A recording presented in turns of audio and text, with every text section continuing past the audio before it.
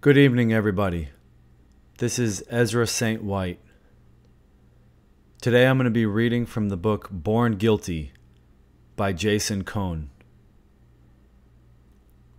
I'm going to start on page 22, and I'll just read about 7 or 8 pages. I hope everybody is doing well. I hope everybody is thinking for themselves, because that's what it's all about. The Promethean spirit is alive, and we must make sure that we do not squander our destiny, because we all know that others out there are waiting for us to fail. So if you don't do this for your family or your children, do it for your future. Do it because you know others are waiting for you to fail, and do it to prove them wrong. So let's go free. Let's live our own life. And let's begin reshaping our destiny. It begins here. It begins now. It begins by building our word and our narrative.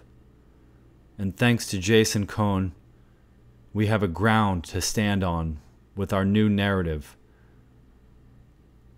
Promethean hails. Let's begin. Page 22, from the book Born Guilty by Jason Kohne. Now that I have a coffee, we can get down to business. I grew up not too far from here in Northern Virginia, just outside the district. Growing up beside D.C. Langley, Fort Meade, Quantico, Crystal City, and then working on the Hill provided me a unique insight into the world of power and politics. The majority of people can't even fathom the machinery behind the scenes.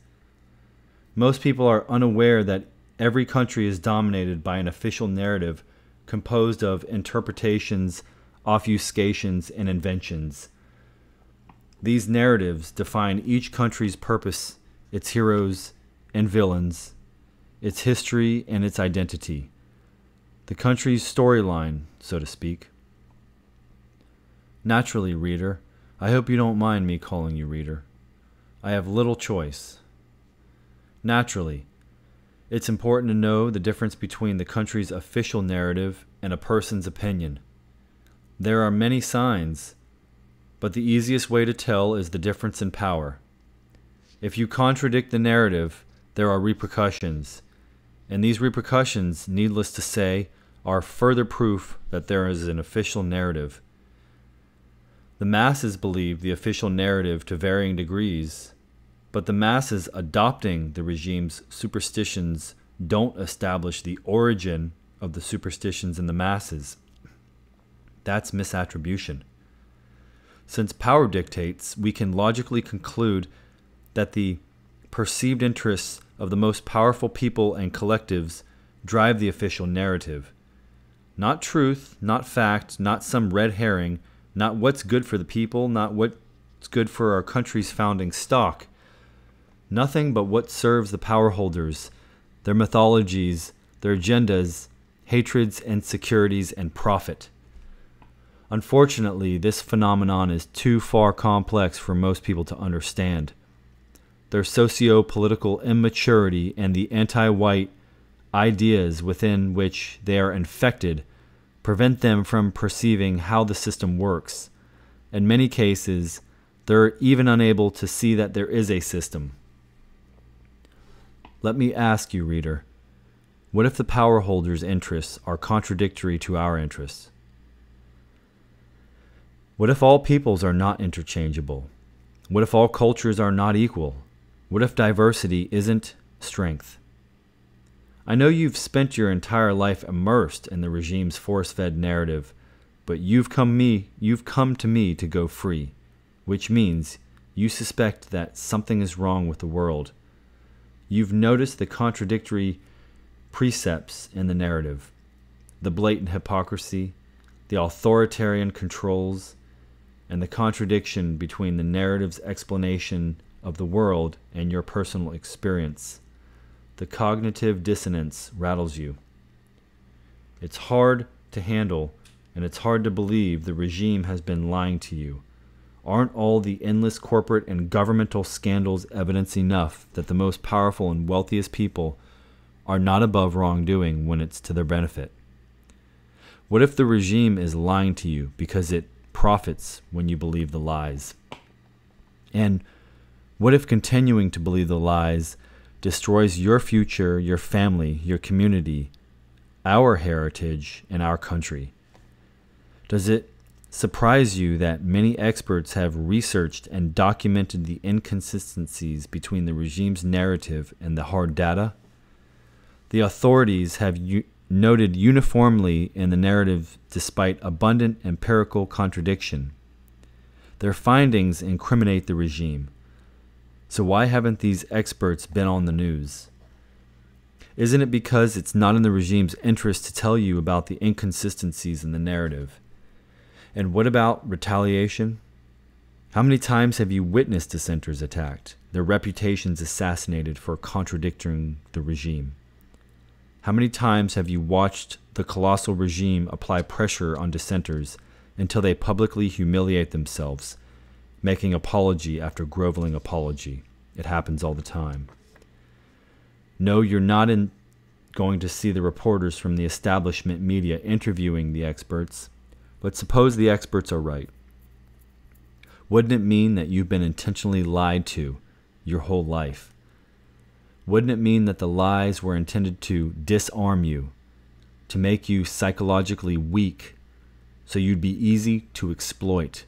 So easy, in fact, that you wouldn't think to deserve it, that you would think to deserve it, that our people deserve it. And if that's the case, wouldn't it mean the regime is our enemy? Wouldn't it also mean that if the regime's interests to keep you blind to this fact, to mislead you with even more lies so that you're overcome with disbelief, fear, and even anger for those who contradict the regime's narrative? You know what I'm talking about, don't you? If you're like most, you're feeling some measure of disquiet right now. Don't you wonder where the discomfort comes from? Should examining facts and pursuing truth unsettle you? Is that normal? And if it is not normal, why did the regime plant it in you?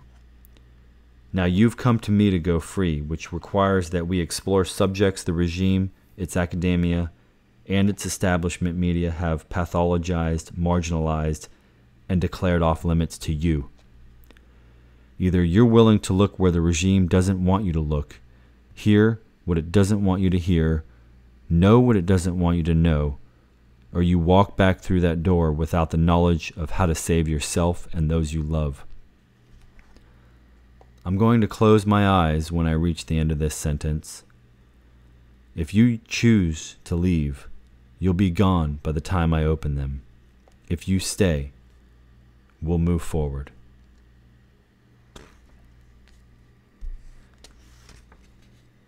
Ah, I was right about you. I see potential that others have overlooked. I see talent too. One moment, that's my cell. Hello? Yes? Reader is here. Hold on. I'm going to step into the other room to take this call about the coming event. You've come on a busy weekend. Things are about to change. You were almost too late. But don't worry about that now. You'll begin going free in earnest. In My Nation, My Fight, you'll find an essay titled Crucible. It's a true story concerning my years in junior high school, 7th and 8th grade, and the summer in between. A pivotal time in my life, and inspiring to all who read it.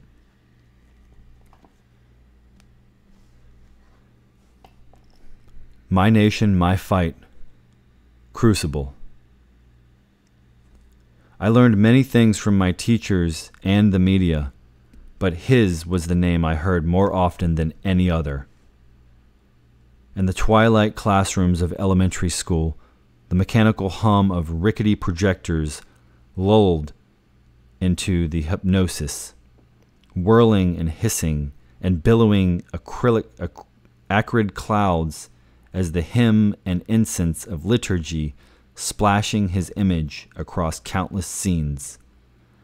30-inch televisions fed by VHS tape and infused with his countenance bathed our upturned faces in flickering light, entranced us with the celluloid deity and his zealous followers singing his praise. Part man, part God, part saint, part savior. What more? I wasn't exactly sure, but I knew he was worshipped, that he was only spoken of in a quoted reverential tone, and that only in such tones were we permitted to speak of him. Elementary school now behind me, a new era of my life had begun. Day one in junior high school, and there I stood beneath a billboard, a shrine, a larger-than-life picture of this man, hanging 10 feet above the floor. His was the only image in the communal area known as the Commons, where row upon row of lockers grew out of the carpeted floor, creating pews for the children who gathered there, the unwary disciples of the state's new anti-white religion, learning and worshiping under the fathomless stare of the state's new god, Martin Luther King Jr. From the heights, the state's idol gazed upon the faithful as a tangible and benevolent deity, calling them to duty in the service of equality by the way of inequality, quotas, exemptions, set-asides, subsidies, and he glared upon the faithless as a zealous god. His tolerance, activist shaming, ostracizing, threatening, and bludgeoning dissenters into conversion. More to the point, the idol seemed to consider us as a hawk considers its prey from the clouds. As I would painfully learn, much like the fearsome talons and razor-sharp beak wielded by the airborne predator, the idol bristled with an assortment of weapons with which to compel conversion and subservience. Nailed to the floor before the idol, I pondered the only name I had heard nearly as often as Martin Luther King.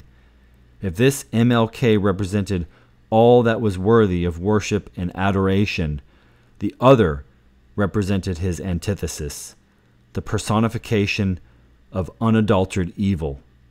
The former was said to be the superior and savior, deliverer of unmatched wisdom, divinity, inspired leader, intellectual visionary, persecuted martyr, and victim of white racism. The latter was said to be murderer, slayer of millions of innocents, accuser of madness, and advocate of a demonic vision.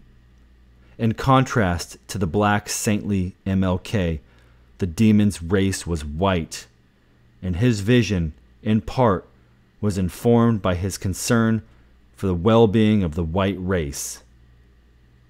If MLK is Lord and Savior, then Adolf Hitler, we were taught, was the devil. It dawned on me that Christ and Lucifer had been replaced by MLK and Hitler. The doctrines, too, had changed. Where once we had Jesus Christ and the teachings of Christianity, we now had MLK and the teachings of anti-whiteism, misleadingly named liberalism and progressivism, by its deceitful advocates, and similarly, where we once had Lucifer's desperate effort to corrupt mankind and conquer the Christian kingdom of heaven, we now had Hitler and the desire to preserve the white race and Western civilization.